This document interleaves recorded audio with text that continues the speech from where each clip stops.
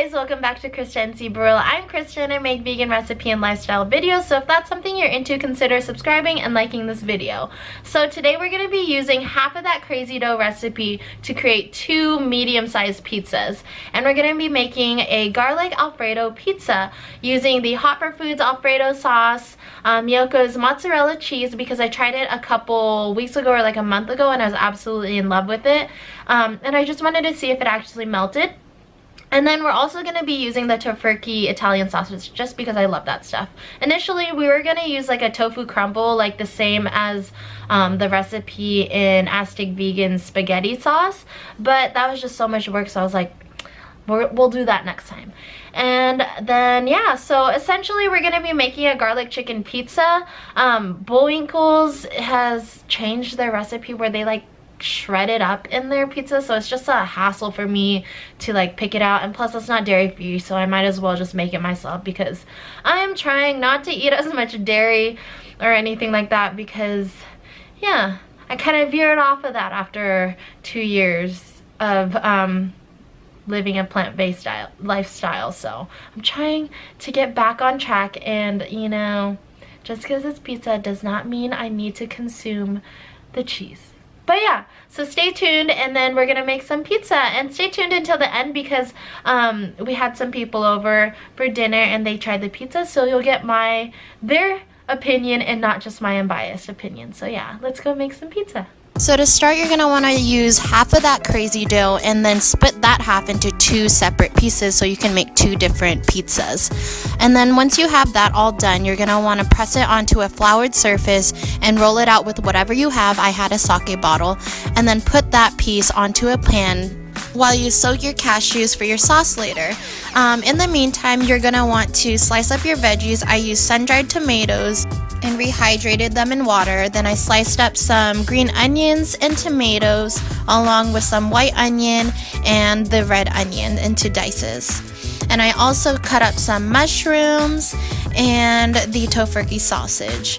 Once that's all done, you have all your veggies prepped, and then you're just going to want to make your sauce in the meantime just to set those aside. The sauce, you're going to want to use the mushroom stock, the cashews, apple cider vinegar, lemon juice, onions, garlic, and then your seasonings. I used Italian seasoning, salt, pepper, and nutritional yeast, and just blend it all together and taste it at the end just to make sure it tastes all good, and season as needed. Once that's all done, you're going to want to add your sauce to your pizza, and then you're going to want to add some of your Mikokos cheese, crumble it all over the place, and then just add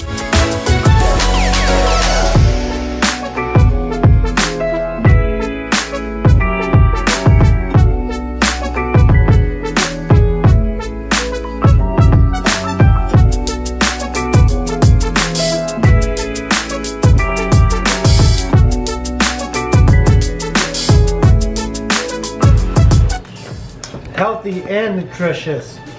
shit. There's like garlic chicken. Really? Yeah. Wow!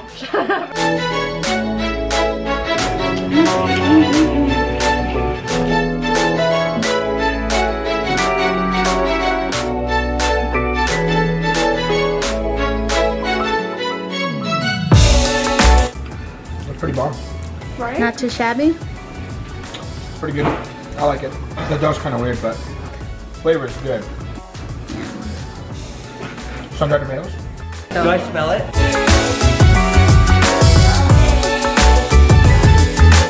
I'm hungry. Oh, it's really good.